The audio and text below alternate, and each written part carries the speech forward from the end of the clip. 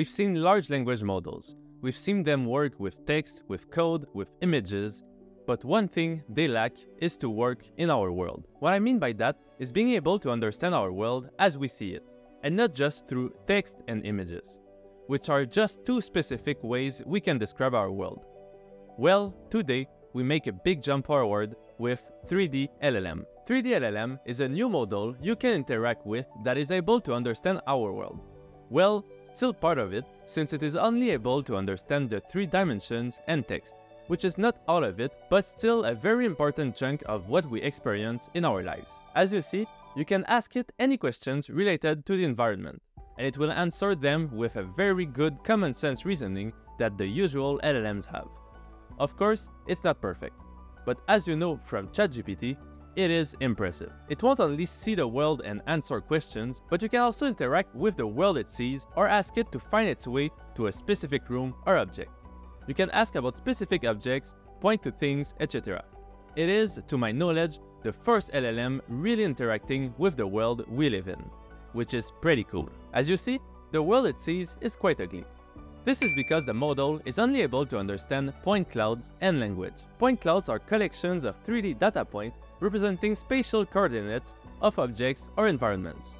In AI, for 3D scenes, point clouds are used as an efficient data representation. It's used a lot in autonomous driving, robotics, or augmented reality, where they enable AI models to perceive and interact with the real world in 3 dimensions. But how could they train such a model to work with 3-dimensional data and language? Usually, just to match images to text, you need lots of examples of text-image pairs so that the model can understand both modalities and their resemblances. And those are quite easy to find on the internet in comparison. Well, they pretty much had to do that themselves. Build a new dataset with 3D text pairs. And how did they do that? Well, just like us, when we don't know the answer nowadays, we ask ChatGPT. They wanted a few different types of data, so they have 3 ways to prompt a text-only GPT model like ChatGPT for generating the data they needed. The first one is the box demonstrating instruction-based prompting. Here, they provide information about the semantics and spatial locations of the scene, along with bounding boxes of the room and objects in it. Then, they provided specific instructions to the GPT model to generate diverse data, like giving it a role to play as and a task to achieve. They also provided the model with some examples of what they expected, which is something you can do with ChatGPT to get better results. It's called few-shot prompting. They also used another approach where they would take multiple photos of the 3D scene as well as a question and use ChatGPT to ask questions and collect information about the scene with the goal of understanding it.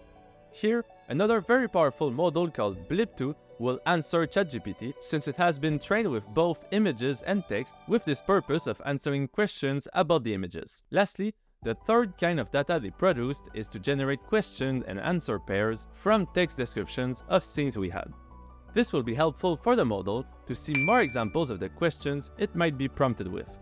Thanks to these 3 different generation steps, the authors built a very complete and general dataset with multiple tasks and examples for each scene they had. Now that we have our dataset, we need an AI model to process both text and those 3D cloud points and train it. To start, we need the model to see and understand the scene. Usually for images, we use something like Clip, which is a model able to extract features from the images that are similar to text features, which allows us to compare the image with text and understand it. Here, it works a bit differently since we don't have a clip model in 3D trained with billions of images. We take the 3D points and extract their important features by rendering the scene in different views, basically taking many pictures of it. Then, depending on the type of 3D data we have as input, they use one of these techniques to reconstruct the scene in a way the model understands it.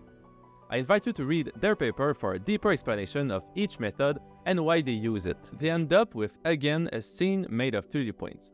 But now the scene is different. Thanks to the images we took of the scene, we were able to segment them and get all the objects present in the scene, which we can then simply match on the new reconstruction. Now that we have our scene with object understanding, we can send it our question. The goal is to do just like Blip2 or Clip and match the text with the scene.